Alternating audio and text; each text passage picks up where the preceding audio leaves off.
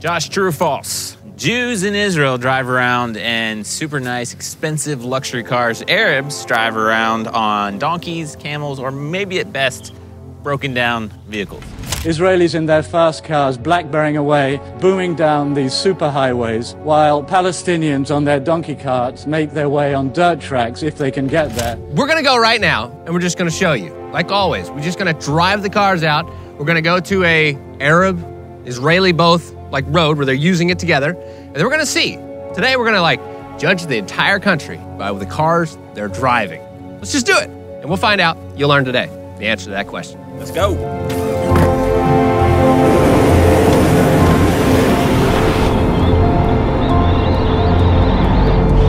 Just want y'all to know you're speaking to two vehicle experts here. I once owned a Honda Odyssey minivan, and Josh once owned a 1991 Toyota Camry. So if there's anybody that knows vehicles, it's us. But first, start off the day, we're hitting up the local Arab coffee shop.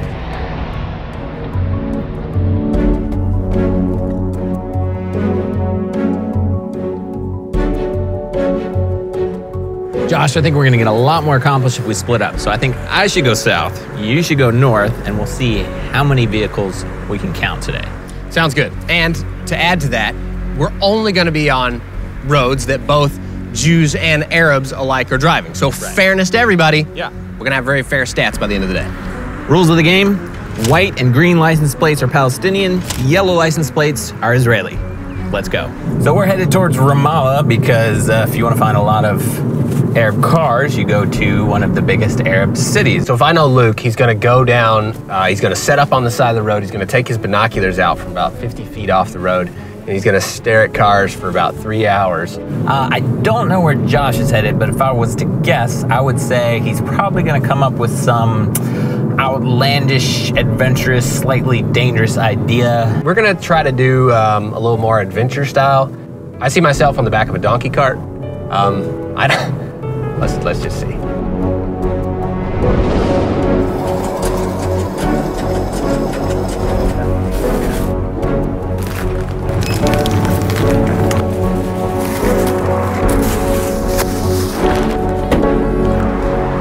Okay guys, time to count cars. We're right out here on a road that is open to Israelis and Palestinians.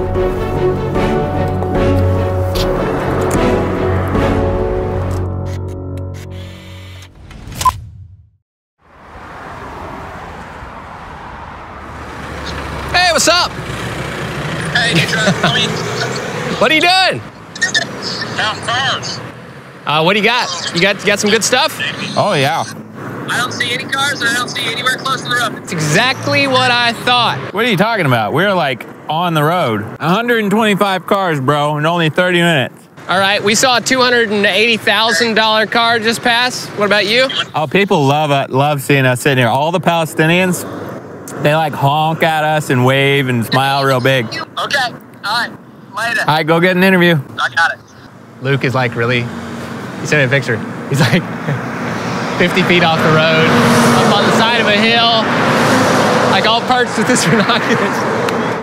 Israelis in their fast cars blackberrying away, booming down these superhighways, while Palestinians on their donkey carts make their way on dirt tracks if they can get there. Okay, so we're here at the junction here on Highway 60. Most of the cars traveling down this road are white license plate or green license plate, which are both Arab cars. Just to remind you, this is an Israeli-built, maintained, tax dollar road. Israelis in their fast cars, while Palestinians on their donkey carts. Mercedes! Nice! Mercedes. Is that a Beamer? Nice. Mercedes. Pretty sweet ride. But that was Israeli. That was a nice SUV right there, but I'm not sure what kind it is. Nice car. That was a sweet BMW. Volkswagen is probably one of the most common Palestinian cars. Ooh, that's a Beamer, isn't it? Huge O, but it's brand new. Nice car. I like it. Good morning. Volkswagen. You like Volkswagen? Volkswagen's good? Good. Ooh, Mercedes, sweet. Oh, Range Rover, Range Rover. Lots of Mercedes. You know, where I come from, Mercedes is like a pretty nice car. Nice truck. Ooh, Jeep. It's a Jeep. Extra points for the Jeep. BMW. Whoa, Audi! Nice! I don't know why, but like most of the Palestinian taxis are either Mercedes, Volkswagen, some of them Volvo, maybe sometimes. Mercedes taxi. Oh, look. Land Cruiser over there. Nice BMW. Nice Beamer. Audi. Good Audi. Jaguar. Dude.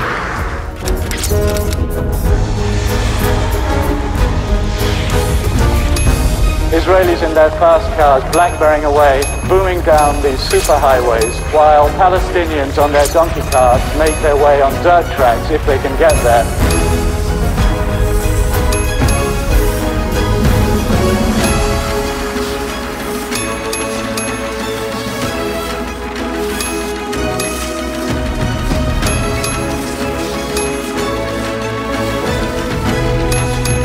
Israelis in their fast cars blackberrying away, booming down these superhighways, while Palestinians on their donkey carts make their way on dirt tracks if they can get there.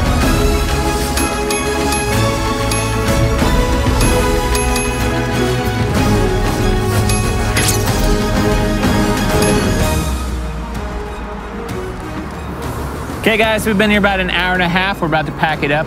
We've counted about a third of the Palestinian cars that have gone by, and we're at 312. That's BMWs, Volkswagens, Mercedes, and we've also been counting things like Audis, Land Rovers, Range Rovers, Jeeps, any super nice cars like that.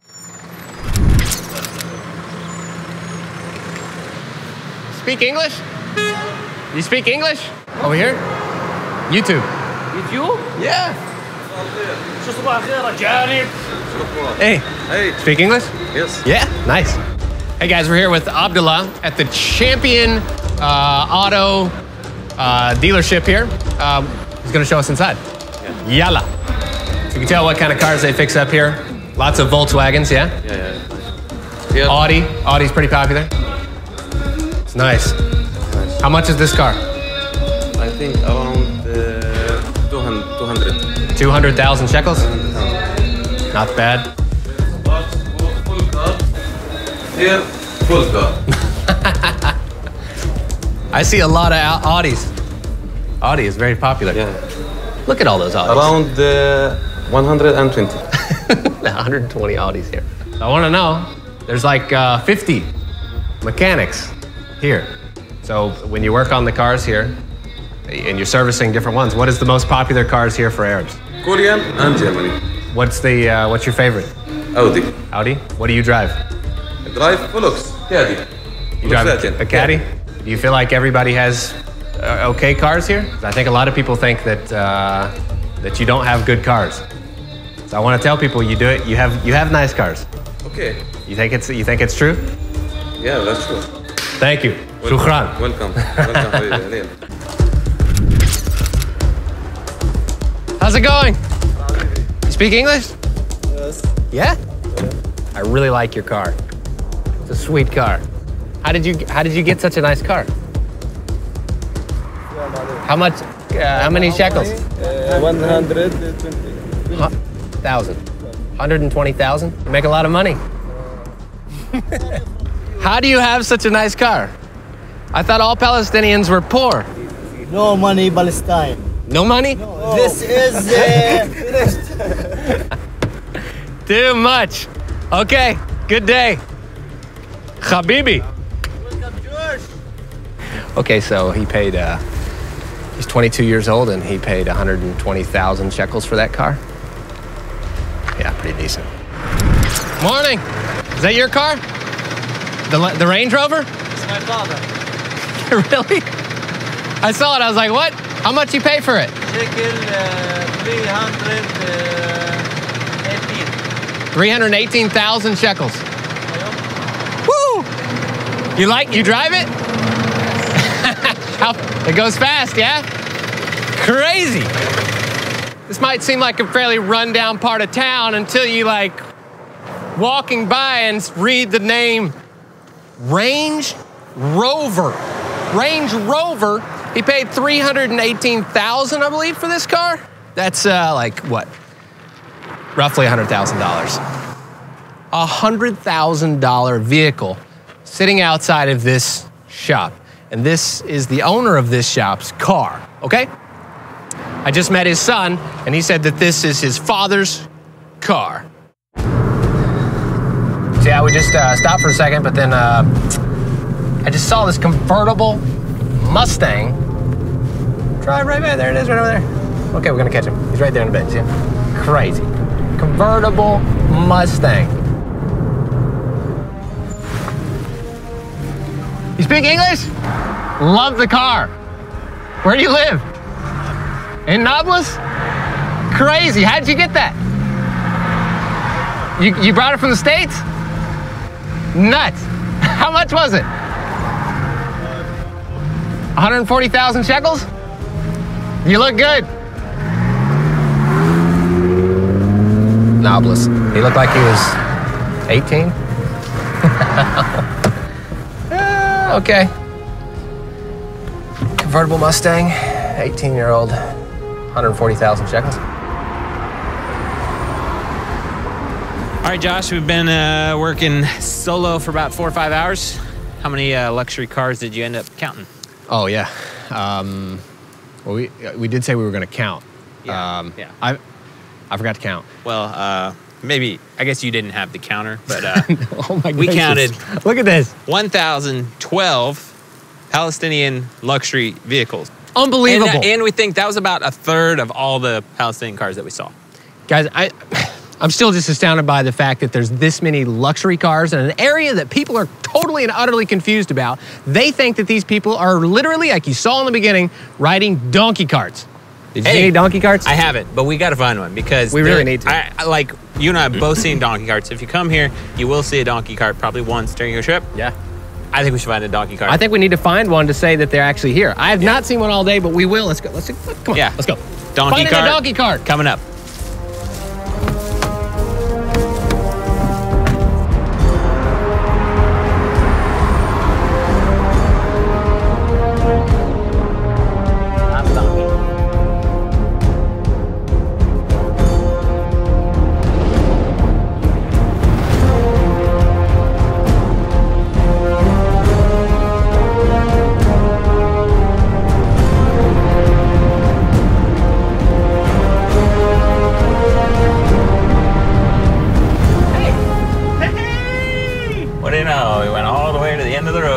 Horse and buggy.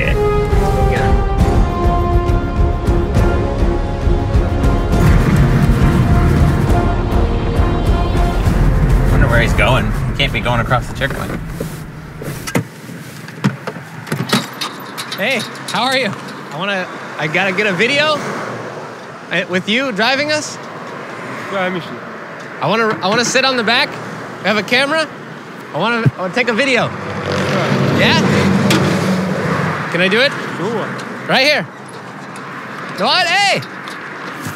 Why? Well, we tried, but we almost had our ride. To be honest, I don't blame him. I wouldn't have let us ride on my donkey cart either. I thought I should have pulled out my wallet real quick. The funny thing is we literally were turning around right here. That's the green line for Judea and Samaria right there. And we were about to, like that, we were going to turn around at that roundabout. And you guys saw, like we showed you all our GoPro footage, we literally drove like hours and hours and hours a day. That's the first one and donkey cart that we saw all day. What did he say? Did he speak English? No. That's probably part of the problem. Please. He saw the camera and he was like, what are you doing? Okay, there you are. That's a horse wrap, cart. Folks. That's a wrap. And 1,012 luxury and very nice cars amongst the Palestinian residents here in Judea and Samaria, and one horse and cart. Yeah. There are more, but that's the only one we can find today. It's not the norm, and I can guarantee you he probably has a nice car at home. Let's just say for every 1,000 luxury cars, there's one donkey cart. We'll give that to you. Guys, let us know what you think down in the comments below. Let us know what other myths you want us to bust. And make sure you get a shot of this Jeep driving by right now. That's an Israeli Jeep. Never mind. Start over. Let's do that again. Guys, let us know what you think in the comments below. Make sure you subscribe and hit the notification bell because you don't want to miss out on any of the incredible new videos that we have coming up in the very near future. If you want to support our work, that's how we make these videos. Check out Patreon and our website to make a donation. In the meantime, tune out the fake news and tune into what is actually happening right here in the heartland of Israel. We'll be back next week right here at the Israel Guys.